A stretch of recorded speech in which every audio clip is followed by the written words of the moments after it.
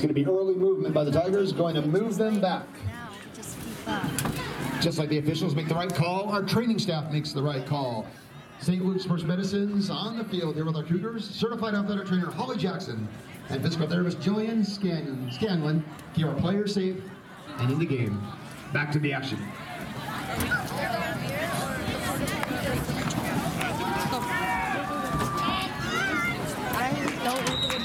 Nice pursuit in the game, tackled by the Cougars. Bring it home to the dead stop there at the 31. Enjoy it still? I do. I mean, some days I like to play.